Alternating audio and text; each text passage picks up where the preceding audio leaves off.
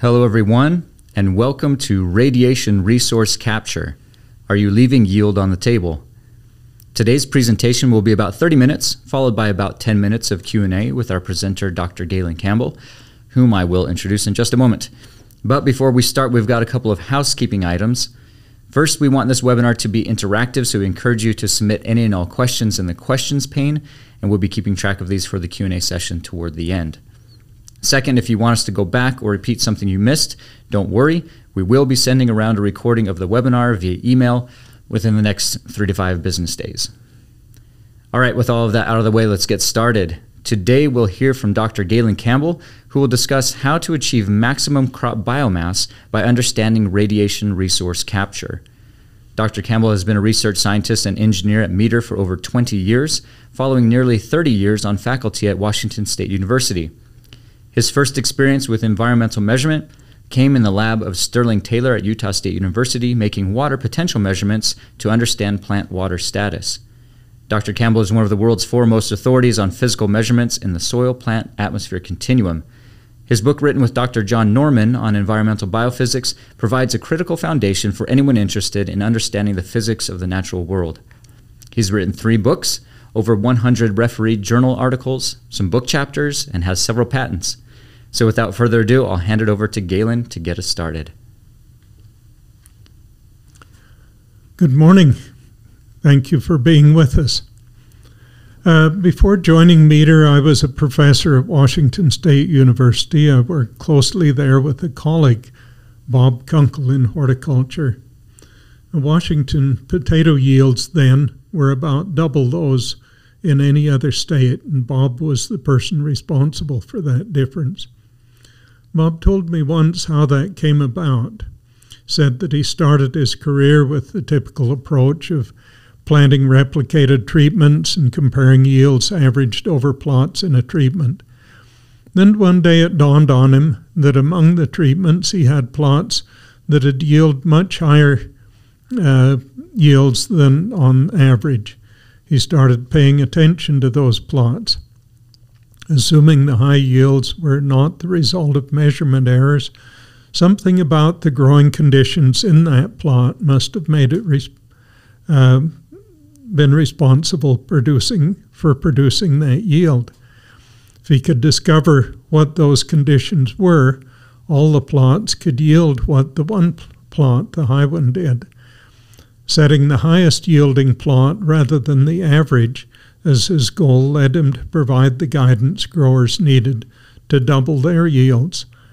Bob asked me one time, on more than one occasion actually, what the yield limit was.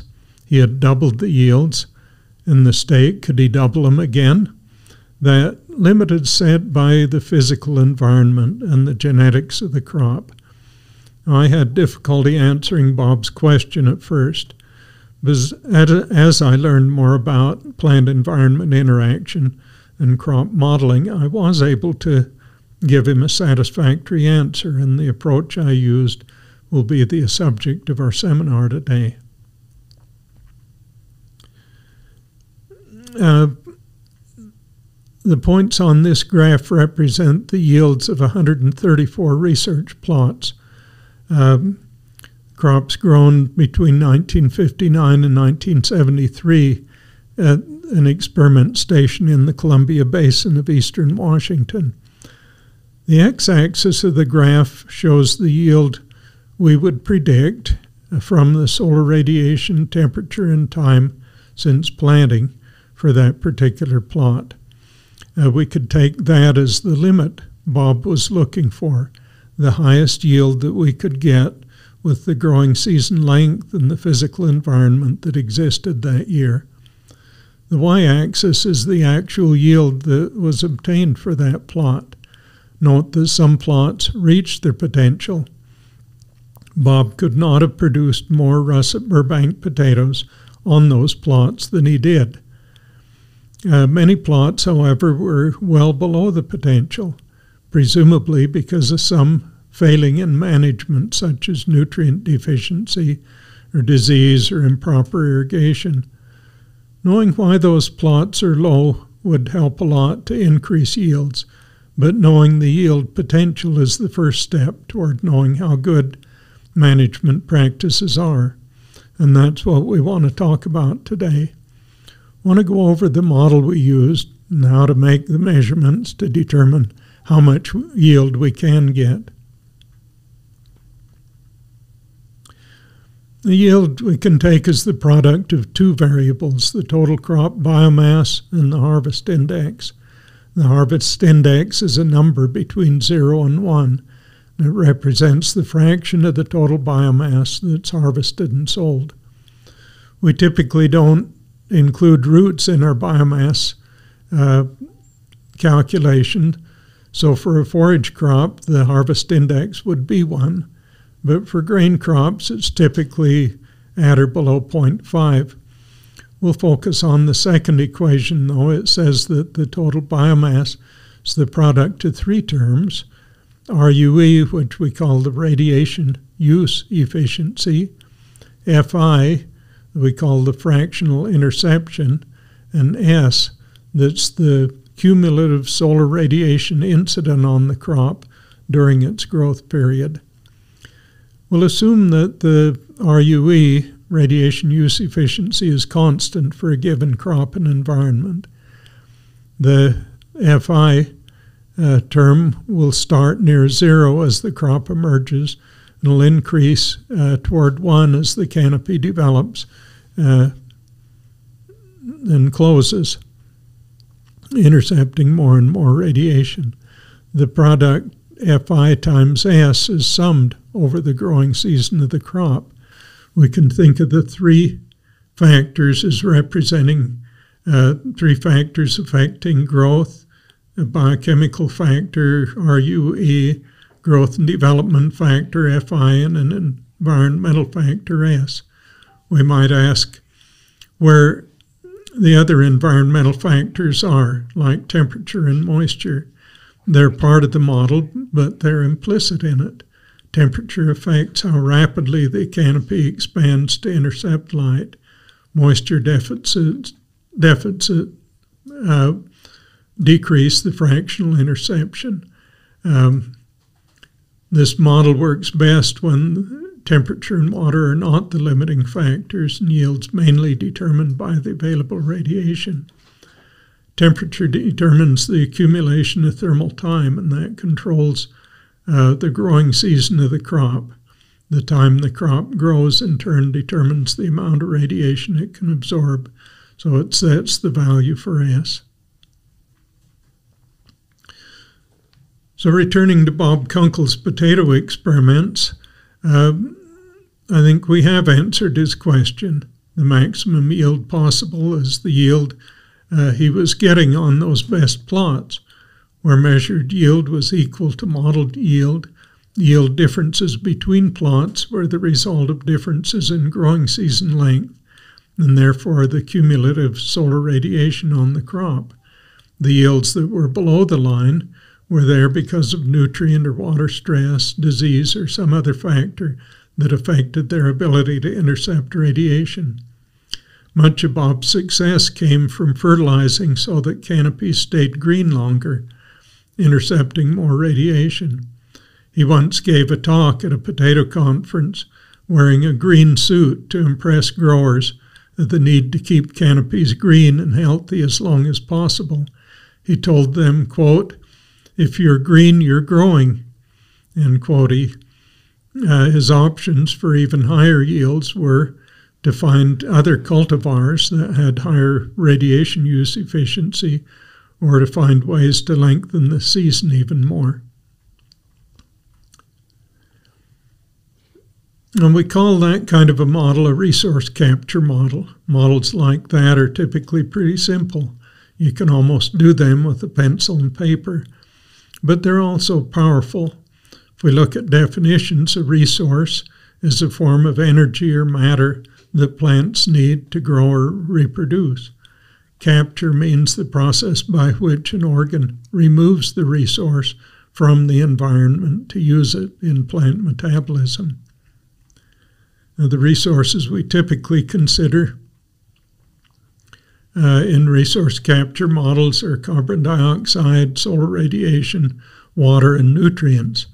Carbon dioxide is important, and its slow increase in the atmosphere due to burning of fossil fuels, certainly increasing crop production, but in outdoor agriculture, it isn't something we have much control over. For modeling purposes, we can take it as a constant. Solar radiation, on the other hand, can be quite variable, and we need to monitor it as part of our modeling exercise. Water and nutrients are both highly variable in the plant environment and are resources that the grower can control.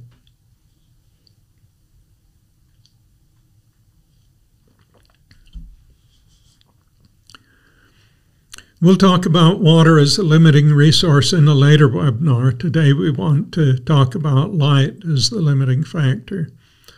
Only about half the energy in the solar spectrum is the part with wavelengths between 400 and 700 nanometers is useful for photosynthesis. But we'll calculate our radiation use efficiency values based on the total solar energy basis. If we were being more rigorous, we might measure photosynthetic photon flux density and compute the grams of dry matter produced per mole of photons. But for our discussion today, we'll assume that we're measuring solar radiation in watts per square meter and compute our RUE as the grams of dry matter per megajoule of radiation intercepted by the crop.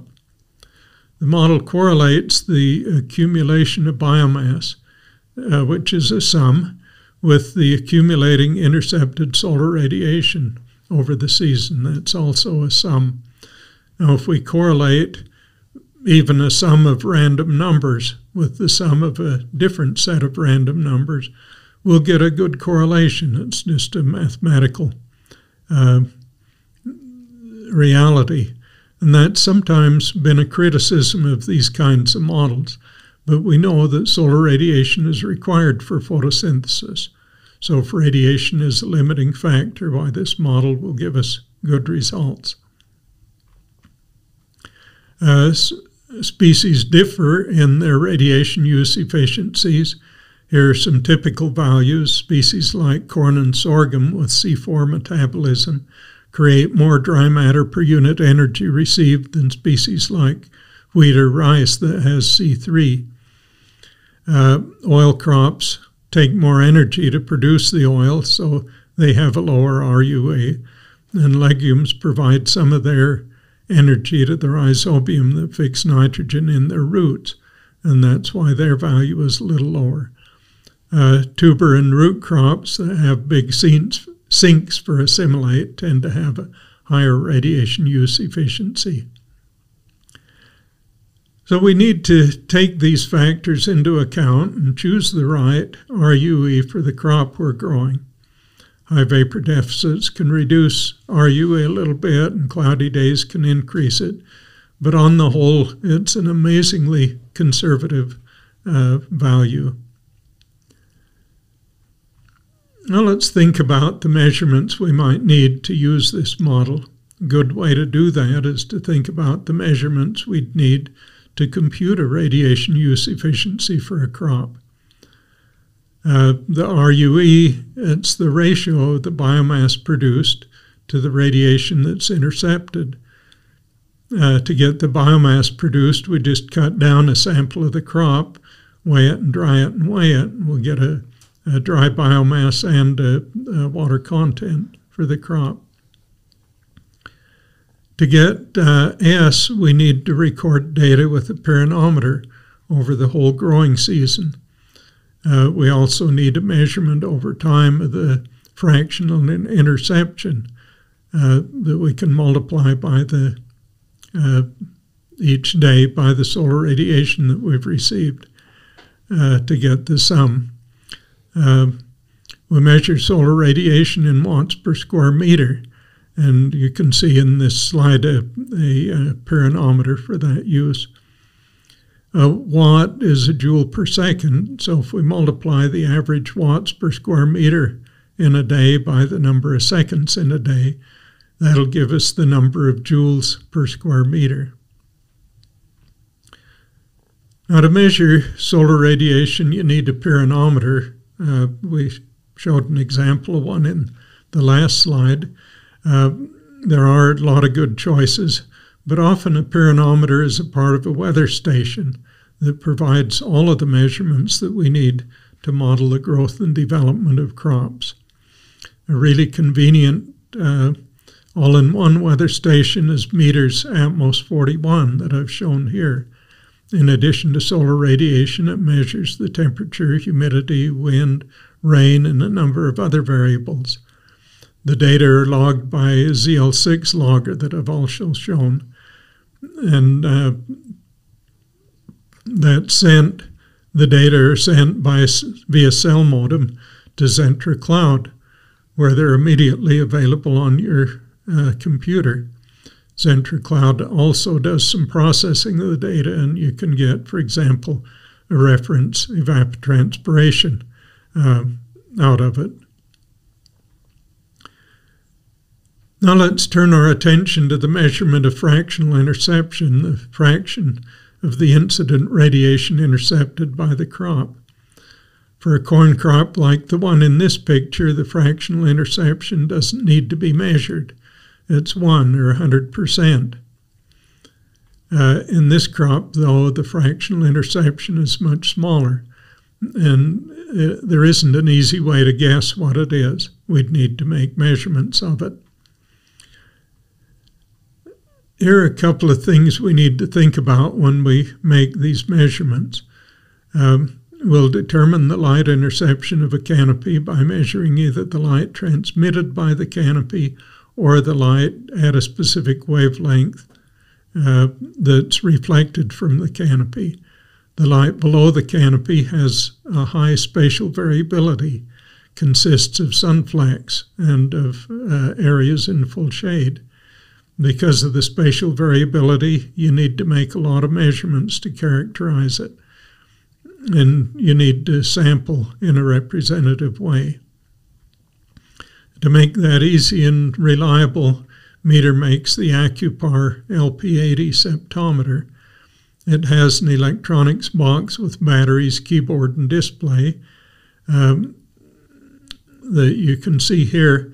And then the sensor probe has 80 sensors that are sensitive to light in a strongly absorbing waveband. Vegetation reflects and transmits most of the near-infrared radiation, but absorbs most of the visible or photosynthetically active radiation. And since we're interested in intercepted photosynthetically active radiation, we measure in a waveband that's absorbed. So to determine the fractional interception, you level the LP80 above the crop, take a reading of the incident light, and then you level the instrument below the canopy and make readings at several locations. You work out a sampling pattern that uniformly represents the crop so you don't oversample either shaded or sunlit areas. Once you finish sampling, the LP80 will average the readings that you've taken. It'll calculate the fractional transmission for that sun angle that exists at the time of the measurement. And it'll also give you a measurement of the leaf area index of the canopy. You need a fractional transmission for the whole day, the tau D, and that's calculated from the LP80 measurement of the tau at a particular sun angle. Tau D is the tau that you measured with the LP80 raised to the power Q, where Q is a number around 1.2. The fractional interception is 1 minus tau D. The LP80 manual has examples of how to do these calculations. If you have trouble with that, give us a call and we'll help out. Now, at the beginning of the growing season, there's even less interception. Here's an early stage wheat canopy. The only way to get the interception of this canopy is to take a photograph and use a computer to do image analysis, or you can measure the spectral reflectance, as we'll talk about next here. The graph on the left shows the spectral reflectance of soil, of dry vegetation and green vegetation as a function of wavelength. You can see that green vegetation reflects almost none of the radiation below 0.7 micrometers or 700 nanometers, and it reflects about 65% of the radiation above that wavelength. Soil and dry vegetation show much less variation of reflectance with wavelength. A reflectance index, you can see the equation for above the graph on the right, can be computed. It's called the normalized difference vegetation index. It's the difference between near-infrared and red reflectance divided by their sum. The graph below the equation shows the wave bands that are normally used for the red and near-infrared signals. There are two red lines with arrows on the left graph, and those show the locations for those two wave bands. Now, Johnson and Trout, in a paper that you can see cited here, relate the interception for several crops relate interception by several crops to NDVI that you see here. We'll use the relationship per corn, but you can see that all of the crops that they made these measurements on have the same relationship. Now, meter scientists have been working with NDVI for quite a while. The first NDVI sensors we built were pretty crude. Those are shown in this upper picture on the right. The middle picture shows an improved version, and the bottom are the Apogee NDVI sensors that Meter sells now. Those can be read with the ZL6 logger, and that's loaded into ZentraCloud along with the Atmos 41 data that we talked about earlier. One sensor faces up and the other down to get incident and reflected radiation in those two wave bands, the red and the NIR. The picture on the left is of a research site where we tried those early sensors on the Wasatch Plateau in Utah. This project was in collaboration with scientists at BYU. You see some rainout shelters that the researchers used to divert summer moisture. Water was then manually applied to the plots at rates less than ambient rain to see possible effects of summer drought that might come as the result of climate change. Now, this graph shows the NDVI measurements on three of those plots. The red line is the control that received 100% of the rain. The blue received 70%, and the light blue was 70%. The dark blue was 30%. Now, early growth was from snowmelt, and so more or less similar amongst the treatments. All the plots decreased after that. The NDVI decreased throughout the monitoring time, but in the driest plot it decreased the most. 70% plot, the decrease was more similar to the control. Biomass measurements were taken on all of these plots, and those biomass measurements correlated strongly with the NDVI measurements that we made there. And we did another test of the NDVI for monitoring fractional interception by mounting an NDVI sensor on the boom of a center pivot irrigation system. You can see here the Atmos 22 sonic anemometer and in the background the soil before the crop emerged. The field was planted to corn. We monitored from this time all the way through harvest or until after harvest. This is that field a little bit after emergence of the crop. And then this is when the crop had reached full cover. The graph on the right is the one I showed earlier relating NDVI to fractional interception. One on the left is the record of NDVI over the growing season in that field. When the NDVI is around 0.2, the interception should be around 0. And that seems to agree with the earliest measurements we had under the center pivot. There's a little bit of variation in those measurements, probably from the wetting of the soil by the sprinkler.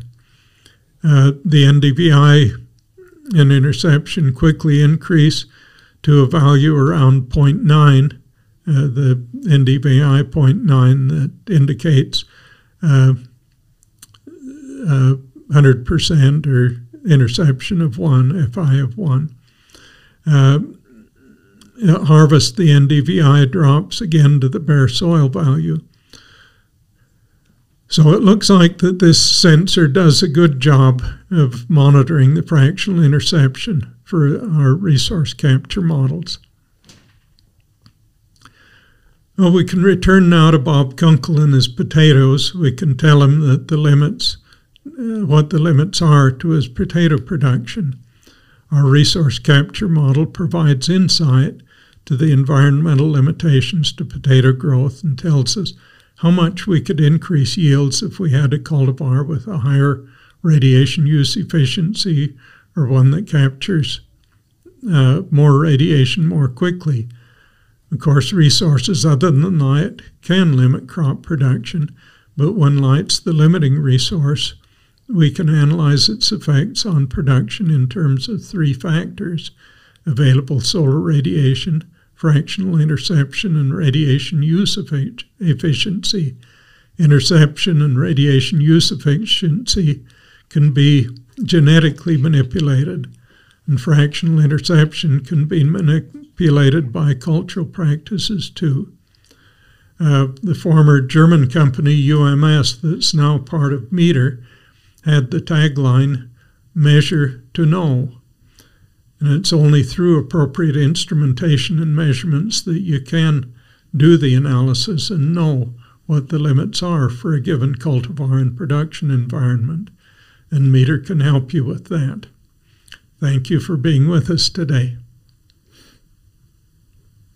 All right. Thank you, Gaylon. We'd like to use the next 10 minutes or so to take some questions from the audience. And thank you to those who've already sent your questions in. There's still plenty of time to submit your questions, and we will try to get to as many as we can before we finish. Just as a heads up, if we do not get to your question before we end this live webinar, we do have them recorded, and somebody from our Meter Environment team will be able to get back to you to answer your question via email. All right. So, Gaylon, our first question here, they're asking, to make the most of available light for plants in an area, should we plant crops of different heights relative to the position of the sun in the south in winter, for example? And then they also added a secondary one. Are slopes also advantageous relative to the position of the sun as long as perennials or terraces are used to prevent runoff? Well, one practice that has been followed is agroforestry, where there's an upper canopy of forest and a lower canopy of other crops to make better use of the total available solar radiation. And so you can see that partly plays into what you're saying, but the principles that we've talked about today apply there, that we can calculate or we can measure in each of these cases when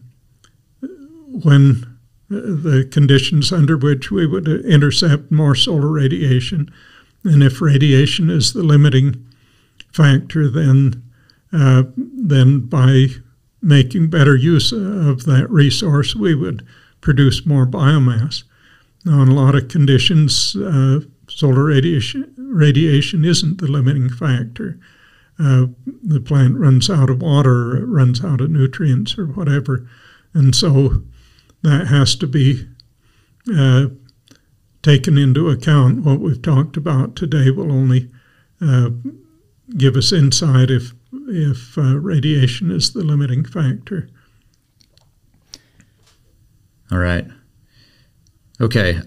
This next one here, they're asking, how well do ground measurements of intercepted radiation match up with those measured by satellite through NDVI? Well, I haven't done much work with satellite measurements. I mean, that we had some examples of ground-based NDVI measurements in the presentation, and those, as you could see, there was high correlation there. Satellite measurements should be the same. You have the intervening atmosphere, but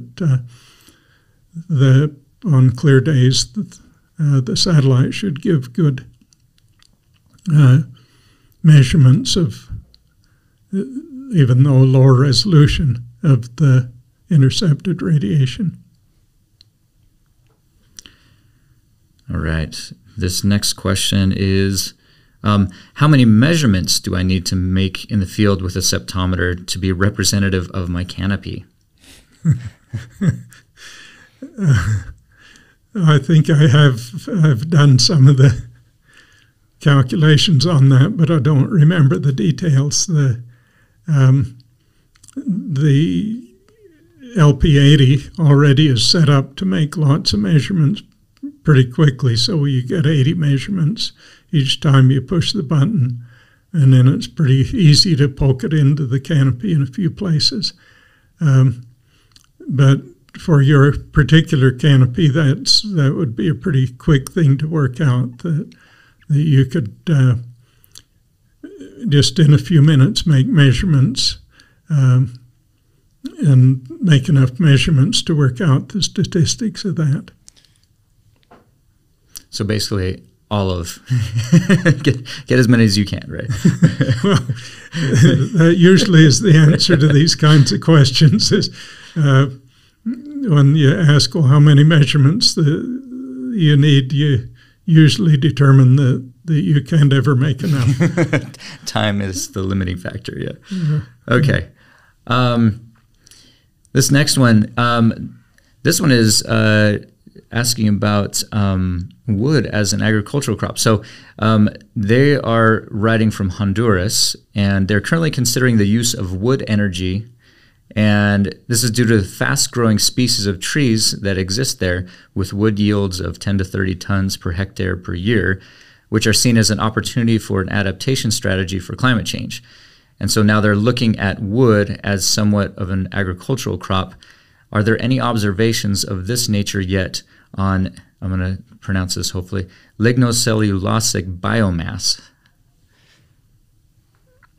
I don't know of any. There probably are some. These resource capture models have been applied, I think, quite a bit in forestry as well as in agriculture. So I expect there are some, but I'm not familiar with that literature. All right. Okay. Let's see. I think we have time for a few more questions here. Let's see. Here's one. What is the best time of day to measure fractional interception or canopy structure? Well, toward the middle of the day, as the sun angles the zenith angle gets big, the measurements get less and less reliable, and in a typical canopy, less and less of the light gets through. So toward the middle of the day is the best time. All right. Another one just came in. Should row crop orientation and plant spacing be different according to latitude location? Do we need to match row direction and orientation based on crop phenologic stage? Oh, what a perfect, what a great question that is. I've never seen a study of that, but it's something that could be done mathematically. That'd be a good thing for you to do and to publish on. I'd love to see it. All right. Here's another satellite-related question. I sometimes get asked why I would make field measurements of canopy interception when satellites can cover more area. How would you argue in favor of in-field canopy measurements?